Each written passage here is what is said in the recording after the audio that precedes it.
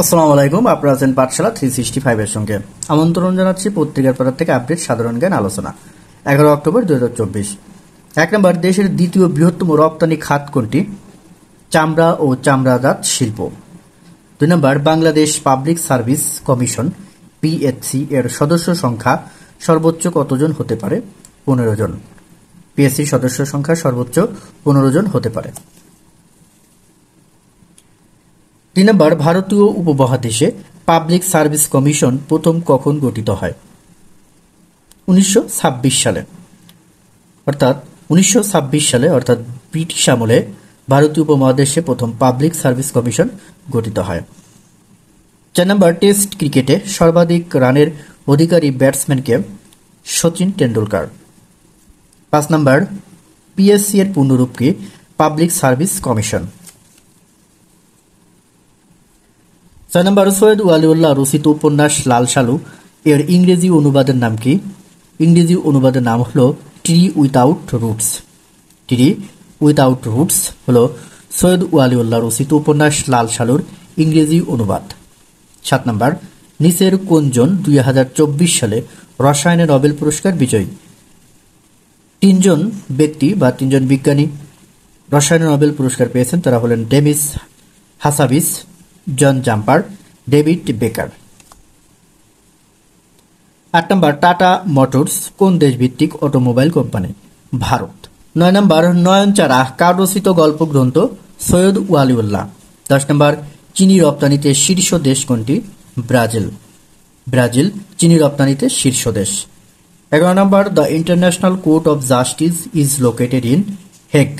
জার্মানির হেগ শহরে অবস্থিত ইন্টারন্যাশনাল কোর্ট অফ জাস্টিস। 12 নম্বর, ভারতীয় রাজ্য মণিপুরের রাজধানী কোনটি? ইম্ফল। ইম্ফল হল মণিপুরের রাজধানী। 13 নম্বর, যৌতুক প্রথা প্রাধান্য পেয়েছে কোন গল্পে? হৈমন্তী গল্পে। রবীন্দ্রনাথ ঠাকুর রচিত হৈমন্তী গল্পে প্রাধান্য পেয়েছে যৌতুক প্রথা। 14 নম্বর, দুধে ভাতে উৎপাত আখতারুজ্জামান ইলিয়াসের একটি কি গল্প গ্রন্থ? 15 নম্বর, a world of three zeros কার রচিত গ্রন্থ? ডক্টর মোহাম্মদ ইউনুস।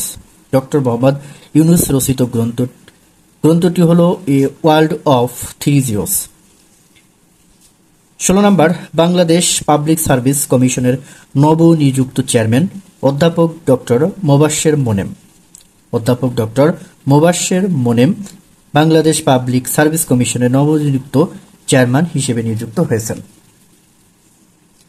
17 নম্বর, সংস্কার কমিশনের প্রধানদের মর্যাদা হবে আপিল বিভাগের বিচারপতিদের সমমনা। 18 নম্বর, যুক্তরাষ্ট্রের ফ্লোরিডায় আঘাত হানা শক্তিশালী ঘূর্ণিঝড়ের নাম হল মিল্টন। 19 নম্বর, বাংলাদেশকে স্বাধীন রাষ্ট্র হিসেবে গিনি কোন তারিখে স্বীকৃতি দেয়? 10 অক্টোবর 1973 সালে। 20 নম্বর, কবি কাজী নজরুল ইসলাম কত সালে মস্তিষ্ক ব্যাধিতে আক্রান্ত হন? 1942 সালে। 1942 সালে কাজী নজরুল ইসলাম মস্তিষ্ক ব্যাধিতে আক্রান্ত হন। 21 নম্বর, ওজোন স্তর পৃথিবীকে কোন রশ্মি থেকে রক্ষা করে? অতি বেগুনি রশ্মি থেকে রক্ষা করে। 22 নম্বর, আধুনিক বাংলা কথা সাহিত্যিক সৈয়দ ওয়ালিউল্লাহ কবে মৃত্যুবরণ করেন? 10 অক্টোবর 1971 সালে মৃত্যুবরণ করেন। 23 নম্বর, একটি তুলসী গাছের কাহিনী কার রচিত উপন্যাস? সৈয়দ ওয়ালিউল্লাহ রচিত উপন্যাস।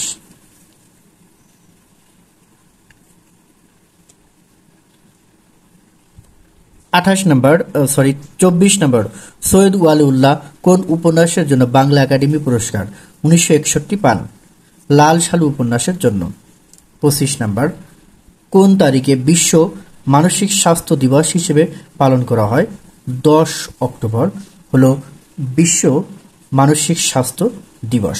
26 নম্বর, পরিবেশ ও জীববৈচিত্র্য সংরক্ষণ ও উন্নয়ন সংক্রান্ত বিধানের কথা সংবিধানের কত অনুচ্ছেদে উল্লেখ করা হয়েছে? 18 ক অনুচ্ছেদে। সংবিধানে 18 ক অনুচ্ছেদে বলা হয়েছে পরিবেশ ও জীববৈচিত্র্য সংরক্ষণ ও উন্নয়ন সংক্রান্ত বিধানের কথা। 27 নম্বর, বাংলাদেশ ধান গবেষণা ইনস্টিটিউট এর সদর দপ্তর কোথায় অবস্থিত? গাজীপুর।